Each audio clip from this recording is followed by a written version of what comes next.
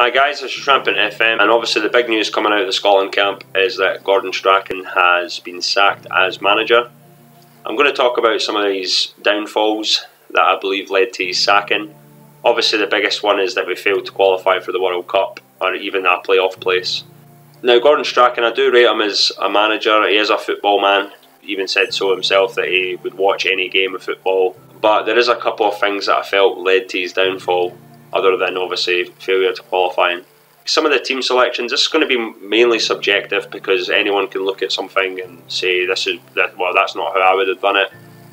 But overwhelmingly, I think people would agree that there's some things that weren't quite right with his selections. The players that he's called up, the likes of Anya, for example, he's been brilliant for Scotland. There's no doubt about it. I have no issues with the player.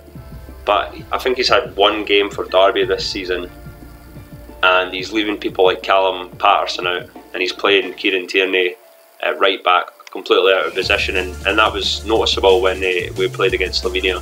He made a tackle, got a yellow card after 5-10 minutes. Why are you not bringing people like Patterson in, or even playing Stephen Whittaker that you called up? Looking at his other ones, I think Gordon Greer, 35 at the time or 36, he was called up before the England game. I get the need for experience, but is he any better than the likes of Liam Cooper, the Leeds captain? Again, Charlie Mulgrew, who's playing in League One for Blackburn Rovers. Liam Cooper, who's the captain of Leeds, playing in the Championship. Why isn't he in the team? Why is Christophe Berra getting a game over Liam Cooper? Grant Hanley is in the squad, and I don't think he's even getting much of a game at Norwich City. I think he's had a few starts. The second thing that I'm going to cover is, obviously, I think everyone heard, he's been criticised heavily for, and I think this is probably one of the main things of why he was sacked. After the game, he mentioned that we're not genetically superior, we're inferior. Oh, they've got more physical players, we're not strong enough. No offence to Barry Bannon, but if you truly believe that, why are you calling up players like Barry Bannon or James Forrest or even John McGinn? I think now we have to look at the future. I would take the likes of Charlie Mulgrew out, Stephen Whittaker, call up people like Patterson, maybe John Suter of Hearts, but develop for the future. It's the issue, I think. We're still calling up people like Stephen Fletcher. What's wrong with Oliver Burke of West Bromwich Albion? People like that sort of class. I mean, they have been called up, but they've not really had the games. I think another thing that led to his downfall, and I'm not going to criticise Scott Brown too much, but he retired last year from international football, and I think he said it was something to do with injuries. He's wanted to prolong his club career, which I have no issues with as a professional footballer. Yeah, fair enough.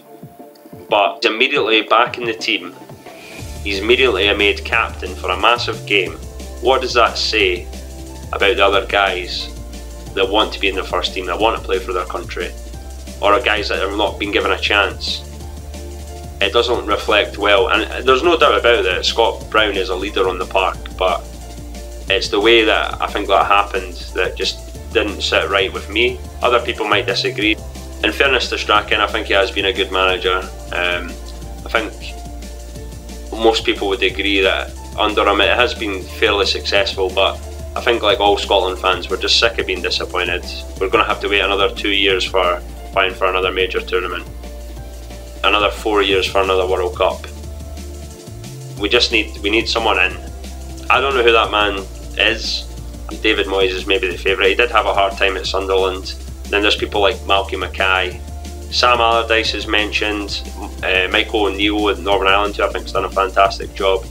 But I don't know if people agree with me. It has to be a Scottish manager for me. I totally believe that it has to be a person from that country that manages the national team.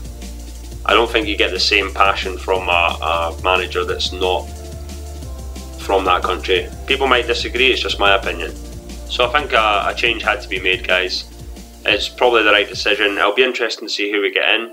Let me know down in the comments below who you think should be the next Scotland manager. Were they right in sacking him? What changes need to be made to ensure that we do qualify for the European Championships in 2 years? Let me know if you agreed with me, let me know if you disagreed with me. So that's the video, guys. Hopefully you enjoyed it. It's my first sort of commentary video. I am recovering from a cold, if you probably couldn't tell. My voice is a bit off.